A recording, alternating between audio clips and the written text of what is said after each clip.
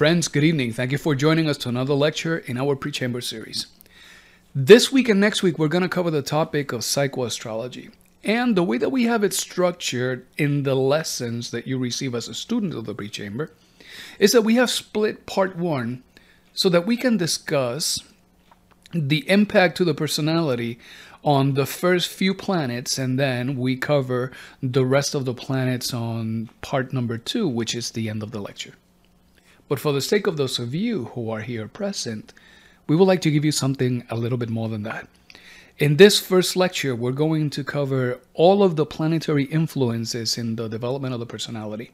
When we come together next week, we're going to dedicate our time so that we can see not only the influences of the planets and the archetypes in the personality, but also the influences of the planetary genie, the planetary archetypes in general, and that we can also see some of the many aspects of specific zodiac signs. I believe that this will empower you to make a better use of the hour of the day of the week, and of the planetary influence as you are conducting your day-to-day business. So let's start this week with the personality and the planets. And you know very well that we like to start our lectures in our pre-chamber with a quote from Samael Aumbeor. Samael says, "In this epoch of cosmic drone rockets, detailed studies have been made of cosmic rays and their influence on living cells and organisms in general. We cannot deny the radioactivity of the planets in space, much less their electromagnetic influence on living things." Now, last week, we spoke about this cosmic law of the Solionensius.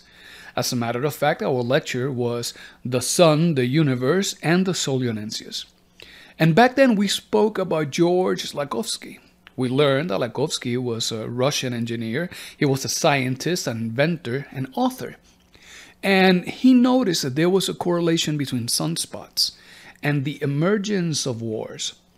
He wrote about his findings, his studies, in a book titled The Secret of Life, where he speaks about cosmic rays and radiations of living beings. And that is because everyone carries within and without themselves an electromagnetic field. You may refer to it as the aura. But in addition to George Lakovsky, then there is George Ivanovich Gurdjieff. And he stated in his works, "It is necessary to know a great deal in order to understand that. What is war? War is the result of planetary influences." Gurdjieff spoke per se of the law of the Solionensius. And we learned last week that this is a cyclical period of planetary tensions and unusual solar activity that is triggered by the proximity of the comet Zolny that belongs to a solar system of Baleoto. This we learned last week. For those of you who may benefit from a refresher in case you missed it, well, this cosmic law of the Solionensius is affected by celestial mechanics. And we know that this solar system of Baleoto, in a close proximity to our solar system of Ors, well, that there is a comet Zolny, that as it travels through the vastness of space and gets to within that space between both solar systems, it exercises a tension. And this mutual electromagnetic strain influences the planets in our solar system. And as a consequence, well, for as long as this strain is sustained, the psyche of the human beings will experience a longing for freedom. Last week, when we spoke of this, we said the intense longing for religion is manifested. And we spoke and we clarified that when we say that, we're not saying religion in terms of mystical practices and rituals and adorations, but in terms of religion in its original context, which is religare, which means to reunite. And that people, as they receive these influences, well, they fail to transform what that energy is. And as a consequence, their desire to reunite manifests outside of them. They see that deep longing of religare, of reunion, as something that has to happen, of minds that are thinking alike, of values that attract each other. And a good example of the nefarious consequences of that was the Bolshevik Revolution back in the year 1917. Interestingly enough, it's been shy of 100 years, and we are seeing that this year we have noticed something similar in a similar area of the world, where there is an intense longing for reunion, reabsorption of lands and countries into this concept of what was the former Soviet Union. So planetary influences have an effect in the psyche. And the reason that happens is because we all share a common foundation, and that foundation is energy. For those of you who have a very thirsty intellect and always like to see a little bit more on what is it that science says, as science starts converging with this millenary wisdom of Gnosis, what we see here, how is it that in terms of influencing a living organism, knowing that Earth is a living organism that sustains all of us, well, we see here from a contributor to a website called space.com, from an article that was titled "Tiny Solar Activity Changes Affect the Earth's Climate." The author, Charles Choi, states in his work, even small changes in solar activity can impact the Earth climate in significant and surprisingly complex ways. Very interesting article for those of you who would be interested. However, that is not of Gnosis. Let's go back into the topic of Gnosis. The planetary influences are something thoroughly understood by our ancestors. The more we continue to advance into an era of technology, and the more we fascinate ourselves with the miracles of technology today, well, failing to transform the impression and the benefits and the use of all of these devices, well, it invites us to just disconnect from all of this ancient wisdom. But one thing is for sure, those of you who are in your 40s, in your 50s, it is very likely that you remember your grandparents and how was it that they aligned the cultivating and the harvesting based on the phases of the moon. They knew exactly when to go harvest, just as much as they knew when to go and till the land and prepare it so that they could prepare themselves for a future harvest. The same thing happened with the way in which they collected woods. Back then, they would look at specific phases of the moon and they would know when is it that it was appropriate to go out and work with a tree and thank the tree and sacrifice the tree for the sake of getting that wood and build their sheds, their homes, their cottages, etc. We see very clearly that even today, many of these woods could be 100, 200, 300, perhaps a little older years old. And they are still in phenomenal condition, resilient, resistant. However, ever since we forgot about the influence of the satellite of the Earth on the effect of plants, and we have taken wood harvesting more as a financial activity, well, now in that lack of alignment, the quality of the wood is substantially different, and we see, well, that now the commercial wood does not last as long as the one that our ancestors methodically waited for. And how is it that they venerated those forces of nature? And that happens because the moon, as a satellite of the Earth, well, it has a very predicted orbit. It has a very predicted behavior, and it influences anything that has to do with transactions of fluids in our planet. We see this because the tides rise and they fall. And in addition to that, well, knowing that our bodies are 60% or so water, well, the moon, as it exercises its strains on the planet, so it does with the fluids within our own body. And we know that these fluids that we have in our own body is not just water. Of course, we have plasma that is a combination of many different chemistries. And dissolved in that plasma, well, we have other components that allow for the transport of nutrients and oxygen and other substances that are vital for our existence. Among those many other substances, we have hormones and we have neurotransmitters and we have other chemistries that the body uses to trigger the activities of certain glands and organs. So when the moon is performing its work and it is exercising its influence, naturally we will see how it affects our psyche and how it affects our bodies. This happens to all of us.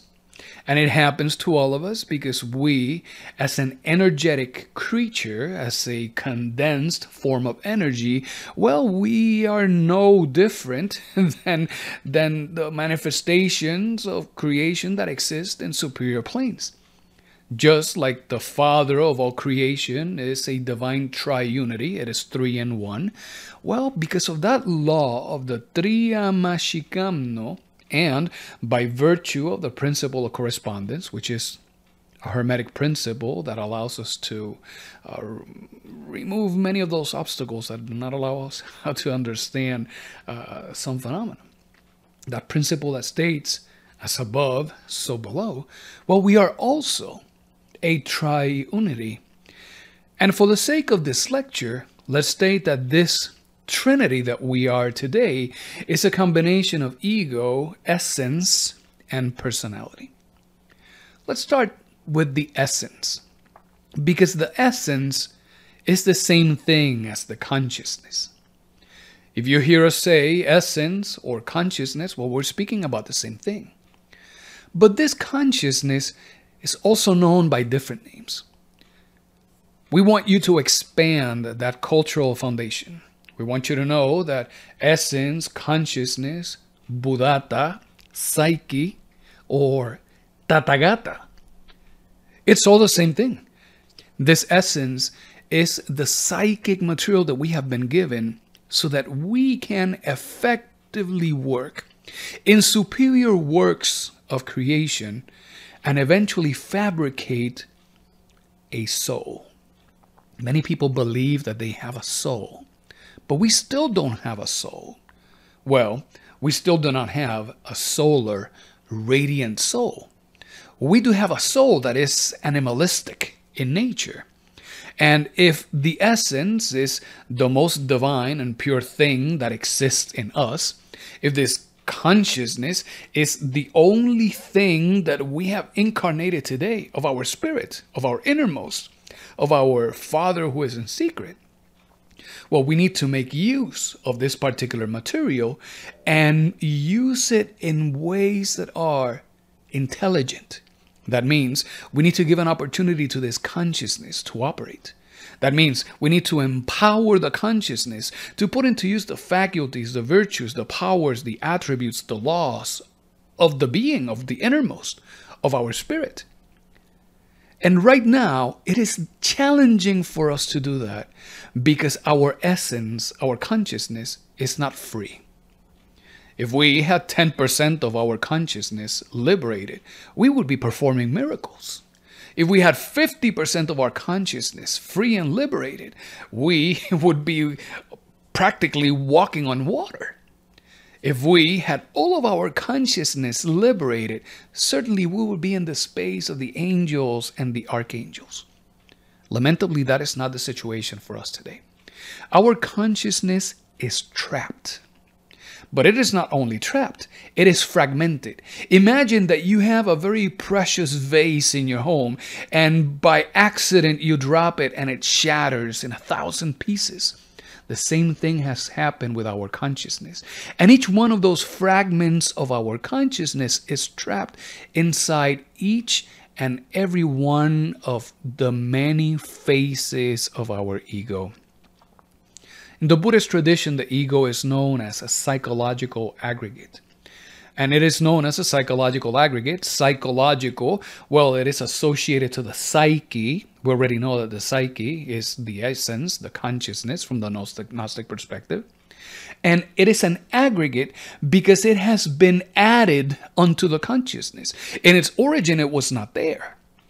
These psychological aggregates are a product of the creations of the consciousness. And there is a good story behind how is it that all of these aggregates came to be. Everything started with that event in which those two creatures were expelled from the Garden of Eden. Certainly, there was a moment of realization, as it has been written, where they realized that they were naked. Not only they realized they were naked, they realized they had been fooled. They were told, yes, go ahead and eat of that forbidden fruit, because what's going to happen is that you're going to end up being like the gods. You're going to know the difference between good and evil. And that was incorrectly interpreted. There was a mistake that was made. There was a consumption of that forbidden fruit. And as a consequence, in that desperation, rather than working our way back through that narrow door, that is a door that involves of a super dynamic of love, well, we embarked into creating new things, trying to compensate for the happiness, for the joy that we have lost. After all, while we were in the Garden of Eden, we had that communion with the stars. We cannot just think of the stars, now that we're speaking of psychoastrology, as just rocks that are floating out in the firmament. These are not just big bodies of rock and gases and in many cases melted frozen ice or rains of diamonds that are just wandering in space by mistake. These are all bodies. And each one of these bodies, just like us, has its own consciousness.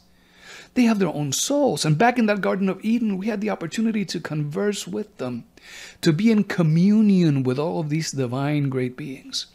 But that got lost. And in that desperation, well, we started focusing outside rather than inside, and we started creating all of these artifices of the mind, all of these aggregations into the psyche, all of these egos, that because we did not eliminate them, we have been accumulating them throughout our lives, and they have complicated our existence. So we are an essence. And that essence is fragmented, and it is trapped inside of the many egos that we carry within. So there is some of your consciousness trapped in the many phases of your anger. And there is some of your consciousness trapped in your gluttonies and in your resentments and in your ambitions. The same thing for your lusts, and the same thing for your envies and your greeds and your laziness and your vanities and your prides, etc., etc. So we know that we are an essence, we know that we are an ego, and we are also a personality.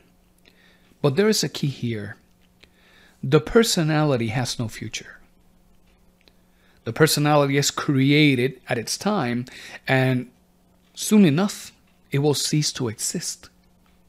The personality is an energetic vehicle that we have created with the sole purpose of interacting with the environment that surrounds us.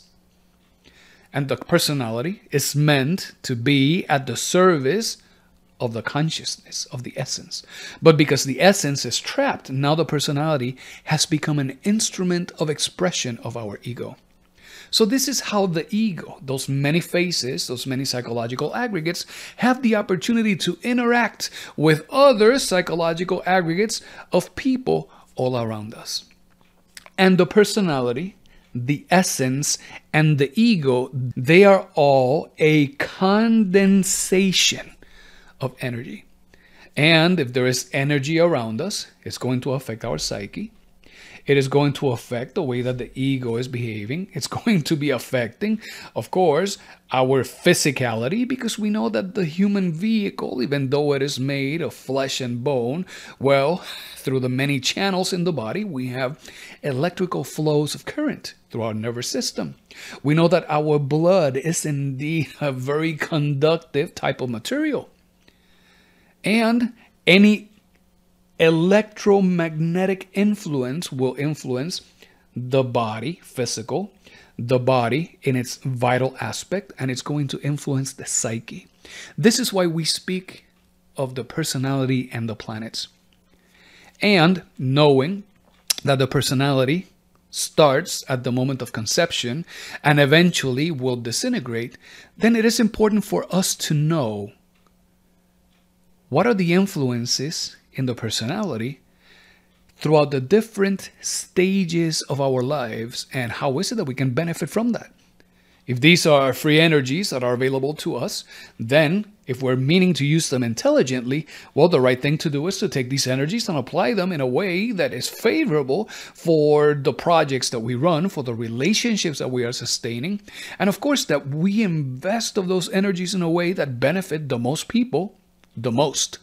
So that when we are speaking about sacrificing for others, that then every effort is maximized in its efficacy, in its benefit. There are 7 planets.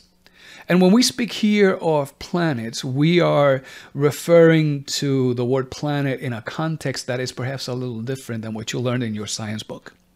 We are speaking here from the perspective of the etymology of the word planet.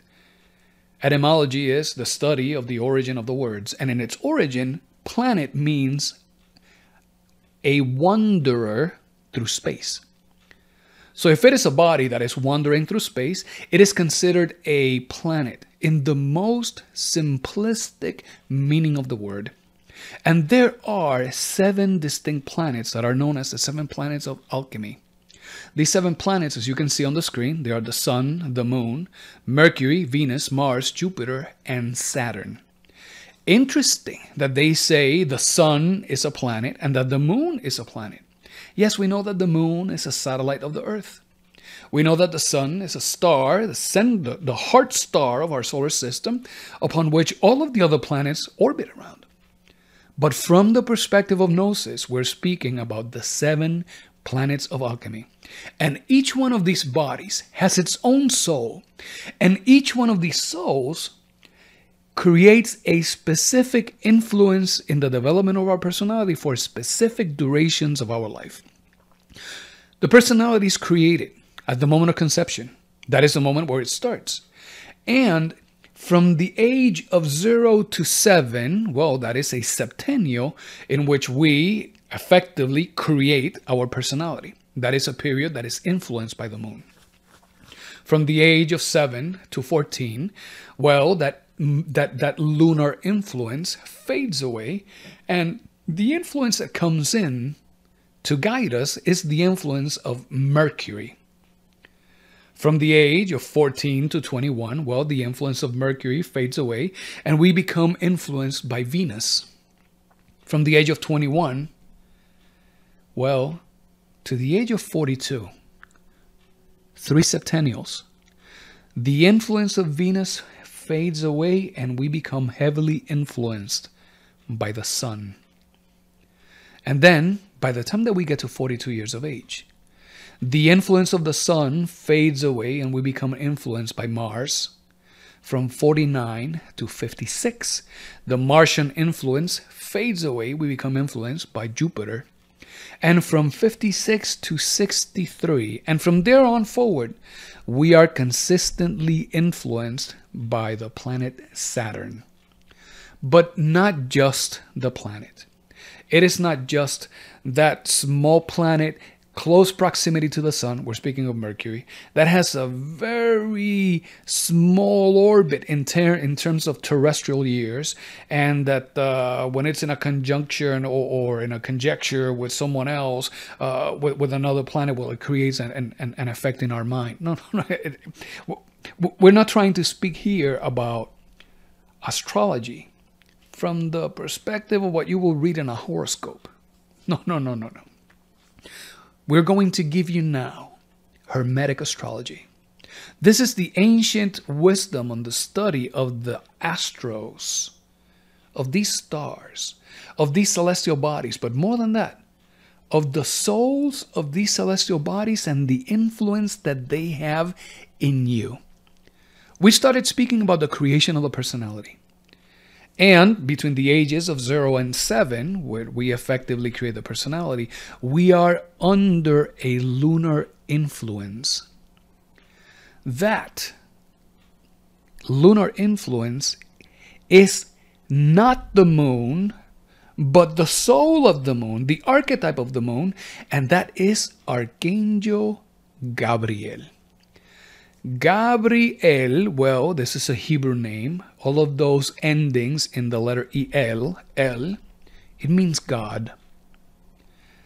Gabriel is the hero of God.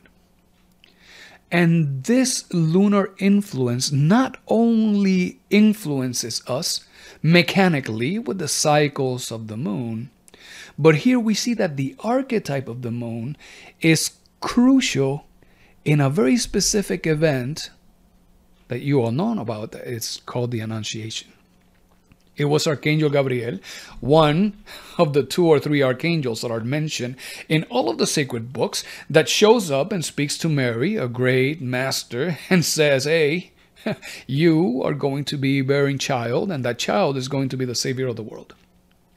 That means that Gabriel is intimately associated with conceptions. Gabriel has tremendous influence over family matters. As a matter of fact, the angels on the hierarchies of the moon, all of these hierarchies of angels that are angels on the processes of life, well, they are angels that fall under the leadership of Archangel Gabriel. It is these angels, the ones who are responsible of guiding the right zoosperm within the darkness of the feminine chamber and guiding that zoosperm until it meets the ovum and work with that transition so that there is a spark of light generated within the womb of the woman at the moment of gestation. During this time, between 0 and 7 years of age, the personality is, of course, being developed. And what we must know is that we have to make every possible effort to avoid conflicts, discussions, sour moments, screaming or yelling, violent situations within the home itself. Because the personality, for it to develop in a way that is healthy, it has to develop on a solid foundation. That solid foundation is the family nucleus. If that family nucleus is unstable, that personality as an energetic entity is going to be developed in ways that it's going to have difficulties interacting with the environment in general. Sigmund Freud was very clever in all of his studies. And any good psychologist, any good therapist will guide you back in your timeline until a moment in which you had certain conflicts with your parents, whether your father or your mother, and particularly at those very early years of you walking around Earth. So you see, it is during this time that we must make every effort to be kind, compassionate, patient, serene, to help build this personality without punishing it, without hurting it, without abusing it physically or emotionally or intellectually. This is our responsibility with all of these creatures as they are developing themselves. Because by the time that we get to 7 years of age, the personality lets go of the hand of Archangel Gabriel and holds on to the hand of Archangel Raphael, because Raphael is the archetype, the genie, the soul of the planet Mercury. And Raphael means the wisdom of God.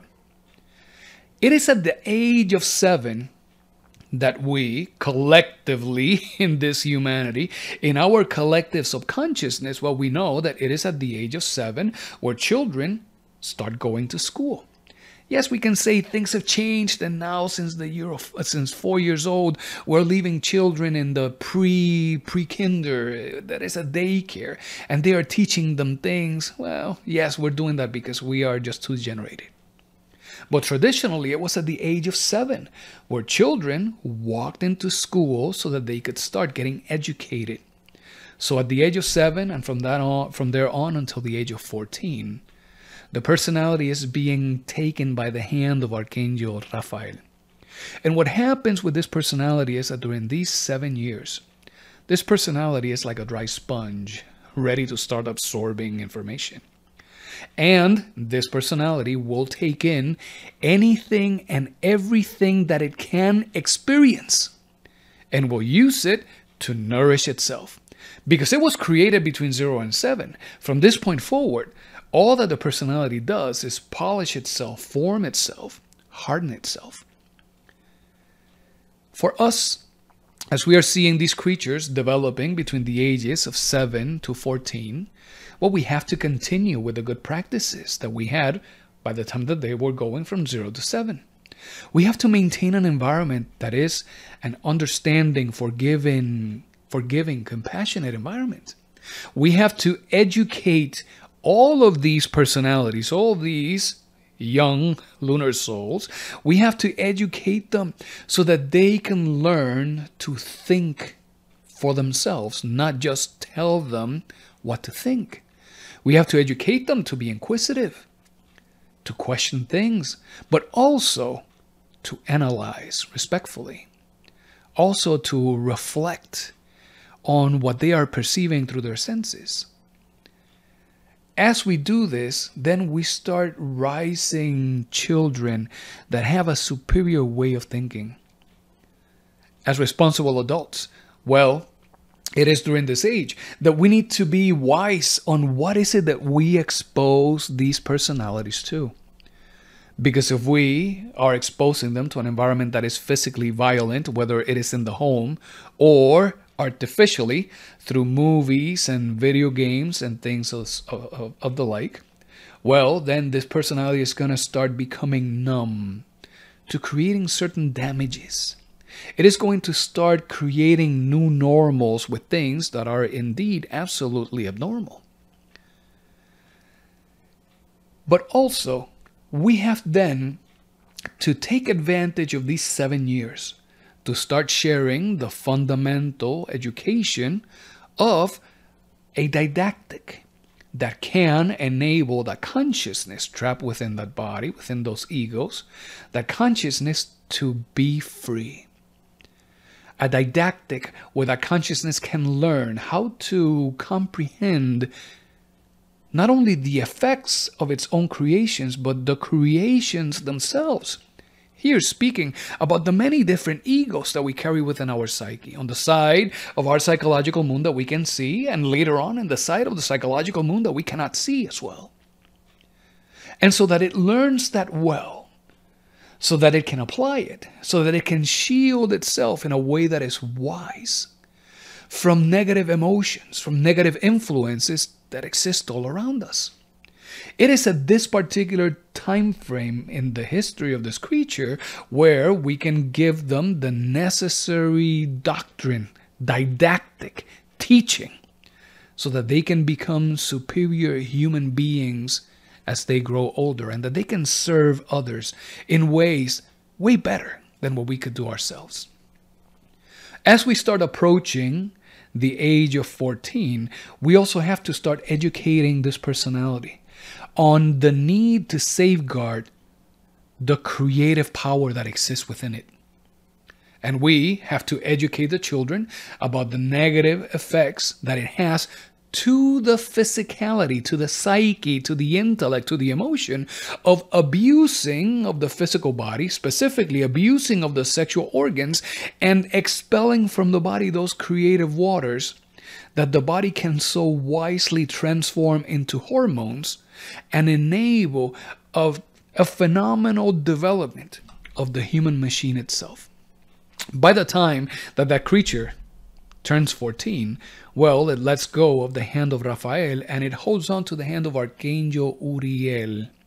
Uriel is the love of God. And Uriel, as the archetype of Venus, well, he influences anything and everything that has to do with love and affinity. So anything that has to do with family, with relationships with friends, relationships that are professional, or relationships in the community, relationships with people we love. Well, these are the years in which those influences are the strongest. And if we have educated that creature well between the age of 7 and 14, by the time that they walk from 14 to 21, this particular creature will have a personality that will allow them to exercise self-respect. We will not then be seeing young people who are still operating within a body that has not reached maturity and that they are already fornicating in so many different ways, abusing of their creative energies, damaging the way that they think and see each other, going through emotional hardships that leave tremendous scars in the personality. Because Uriel influences anything that has to do with love and affinity, magnetism, it is here in this particular stage of life where we see that the egos, as values, well, that the forces of attraction among them are the strongest. And of course, if the force of attraction is very strong, the force of repulsion is also going to be very strong. And this explains very well why is it that if during the first 14 years there is not a good foundation at home, by the time that that creature gets to the age of 14, well, they may get there with severe deficiencies. One of those deficiencies could be comprised of lack of trust. And it could be lack of trust to their parents. It could be lack of trust towards the school, lack of trust towards the neighbors. But nevertheless, the lack of trust towards the parents is a significant challenge. Because if they cannot go somewhere safe to ask the tough questions, to have the crucial conversations, well, now in this age, by virtue of the law of universal magnetism, they are going to gravitate towards certain friends that are going to give them all the answers that they are craving for. And in the same way, all the information that will confuse them and potentially derail them. It is likely that we have already seen enough of those examples in our life. Maybe we don't have to go into that detail. But also, by the time that this creature gets to the age of 14, the males in particular, it is in this last 7 years where they create a third testicular layer that releases certain hormones into the human body. The same thing happens with the woman. When the male creates that final testicular layer, those final hormones are the hormones that cement the sexuality of the creature. For those of you who have already gone through the lecture on the transmigration of the souls, it was there where we spoke of the electropsychic design. The moment of death, well, that electropsychic design, if you need a mental image, I'm going to invite you to imagine it as if it were a QR code. And that electropsychic design is an electromagnetic imprint that is going into the fecundated egg of your next life. So all of your all of the consequences of your actions and all of the results of the karma that you experienced in this life, well, it's going to create this type of magnetic imprint, again, the electropsychic design, that is going to bring with itself aspects of your personality, of the personality of your parents, of the values that you had now, etc., just to continue giving continuity to your existence. If we are abusing of our sexual energies in this life, and we have abused of our sexual energies in our past lives, well, eventually that electropsychic design is going to start getting a little corrupted. And when that happens, by the time that we get into this third septennial of our existence, well, what we will see happening is that at the moment of the formation of that third testicular layer, we all know that we have XY chromosomes and that we are all essentially female until those final changes take place. Well, it is then that the sexuality will get cemented. If the electropsychic design that is regulating the development of that body comes in defective, then the manifestation of that third testicular layer does not complete itself in the way that it should. And as a consequence, we have very loving people who are exceedingly sincere when they say, I'm not supposed to be in this body. They are bringing with them the impression of that electropsychic design of what happened in their previous life. And now they are confronting the reality of having a body of a different sexuality. And as a consequence, because of all of that abuse in those 100 or so lives, well, by the time that they incarnate and they get to the stage, then they don't know. They are sincere when they say, this is not the way it's supposed to be. So we're not here to judge them. We are not here to accuse them. We are not here to try to give them some snake oil to solve their problem. No.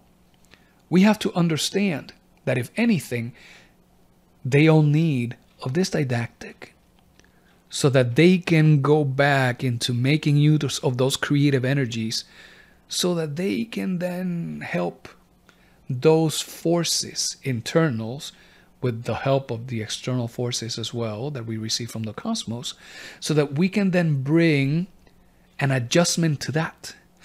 So that we can use that sexual creative energy in a way that is exceedingly productive in this life, rather than encouraging them to express themselves freely like the hippies back in the 60s and abuse of their creative powers even further, adding into their sufferings. So this is Venus. From that point, we let go of the hand of Archangel Uriel and we grab onto the hand of Archangel Michael. And Michael means, if we were to translate it very grossly, whom like God. We hold on to the hand of Michael by the age of 21. And we go through 21 years holding of the hand of Michael because we need, as Samael states, we need to set our posture, our position under the sun. If anything, we need to live our life as a son to others. If you struggle understanding what that means, imagine yourself on a different life from 21 to 42, where rather than making the mistakes that you made and going through the hardships that you went through because of many accidents and poor decisions and misguidance, you have grown into an age where you have received a fundamental education, where you have received a superior knowledge, where you have learned how to use of your creative energies to get rid of the ego. And now there is enough awakened consciousness within you that your heart radiates with the light of 1,000 suns, where people gravitate around you because you bring to them wisdom, you bring to them security, you bring to them life, where you can go and work with others, and as part of your sacrifice, you can also help others reach the same heights where you are headed to.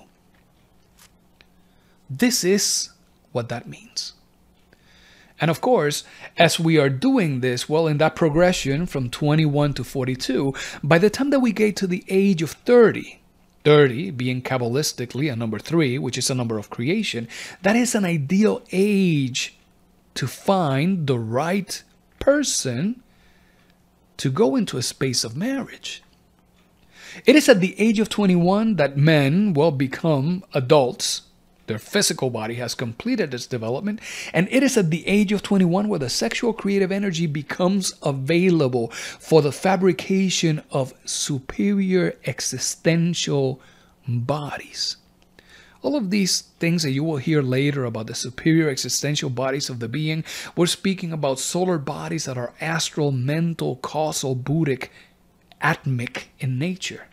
These are superior bodies that eventually transform the man and grant them immortality in the astral plane. These is work with forces that give man the ability to develop itself until it reaches the title of the Son of Man. It converts men and women equally into kings and queens of creation with dominion and power over the elements, with faculties like clairvoyance, inspiration, intuition, clairaudience, omniscience, telepathy, etc., etc., etc. So as we do this, by the time that we get 30, to get to 30 and we can get married, well, naturally, not abusing of our creative energies, we will see the right person coming into our life. And we can then embark into a love that is of a superior kind. And when children are born, those children would be superior children. And because of that past experience, now we have a set of parents that are better equipped to create an even stronger foundation of love, kindness, and compassion at the home for the development of the future personalities of their children as well. This is what happens during these 21 years. But if we are abusing of our energies, if we are just drinking and fornicating and partying and just leaving things to chance, procrastinating and coming up with solutions at the last moment, well, then our life will turn out a little different later. Because when we let go of the hand of Michael and we hold on to the hand of Samael, it so happens that Archangel Samael is the soul of Mars. He is the archetype of Mars. And Samael means the justice of God. It is during the ages of 42 to 49 where karma is directly applied to us in our existence. And I will invite all of you who are in your 40s and those of you who have already passed that to look back and to see the crucial traumatic events that you experienced between the ages of 42 to 49. We have seen many friends who were living the life and suddenly they lost their jobs. They lost their homes. They saw the loss of their parents. They fell with a terminal illness. They saw problems with their children, or their children ran away from home. They had problems with the law, whether it was legal matters and lawsuits, or whether they were justice matters and the police. But we have seen this over and over and over again. Because if we, during those 21 years where we are under the influence of the sun, if we are not planting the right seeds for the right harvest, well then, when the time for harvesting comes, between 42 and 49, what we're going to be pulling out is thorny weeds. Once we go through this period, the key to successfully complete this period between the ages of 42 and 49 is just to not complain about your karma. Because the more you rebel against it, the harsher it gets.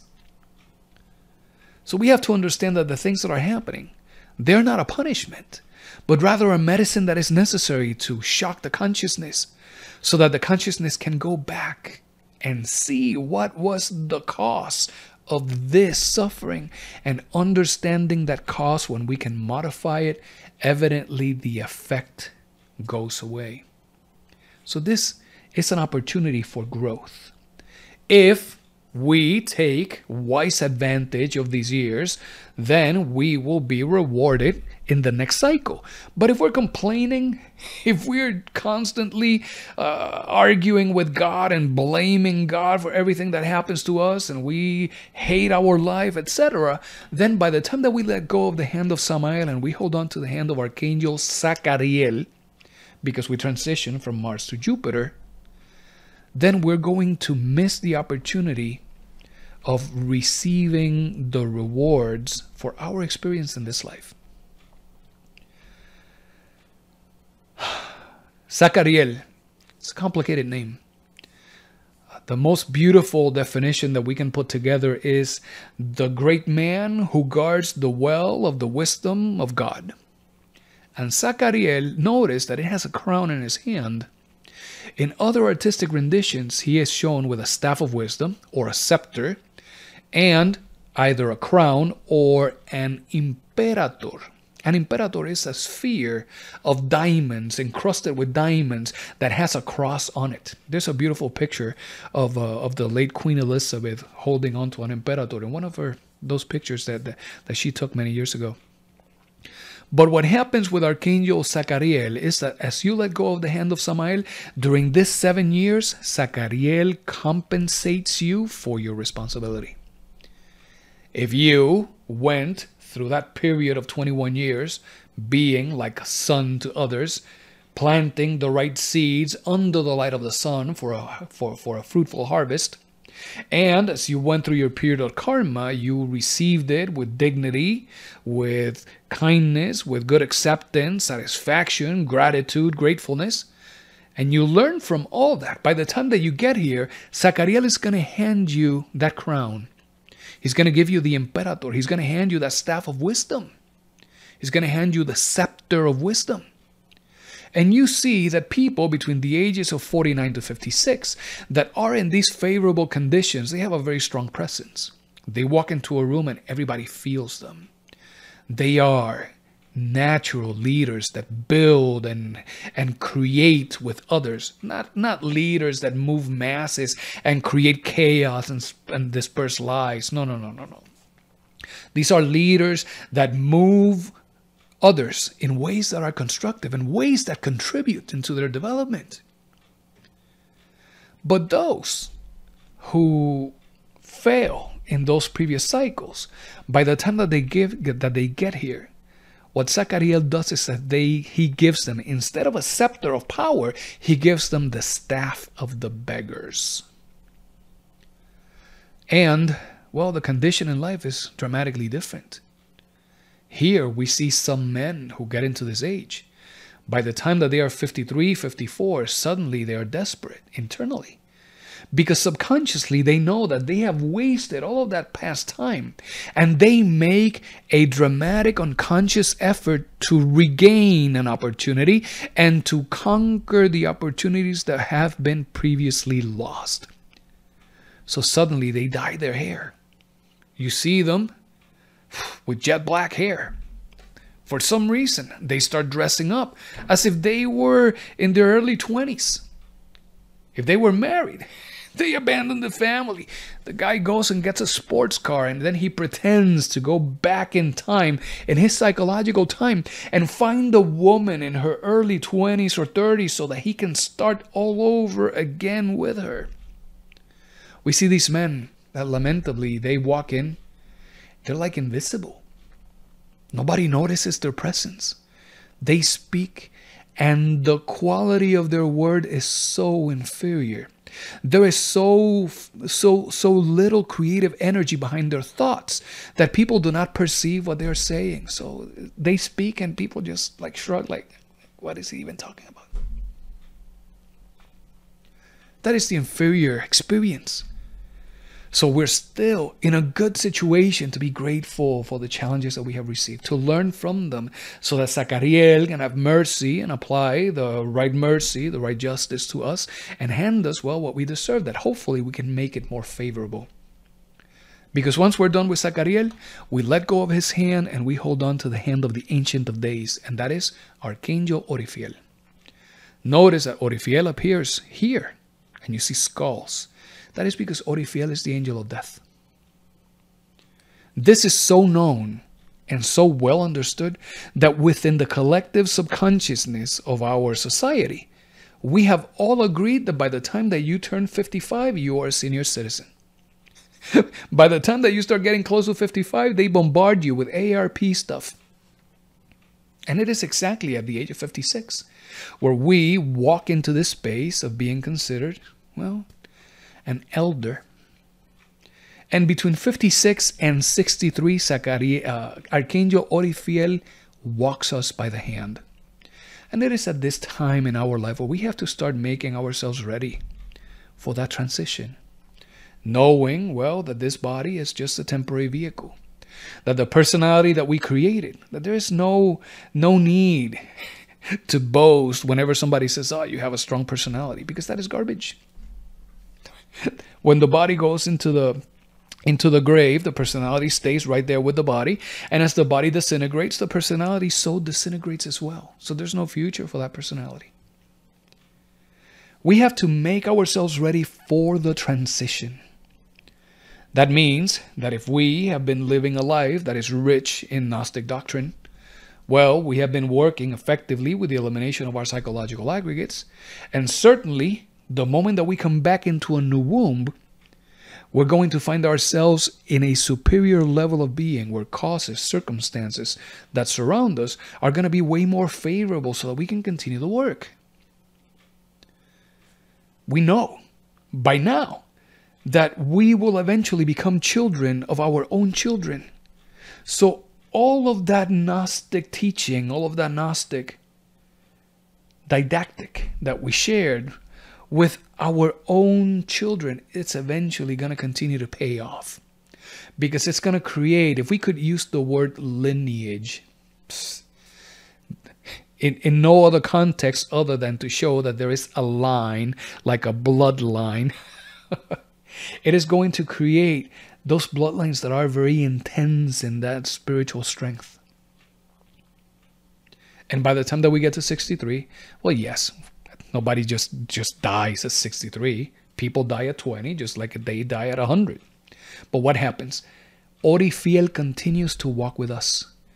And once we get into past 63, between 64 and 71, then we see Gabriel coming back into our life.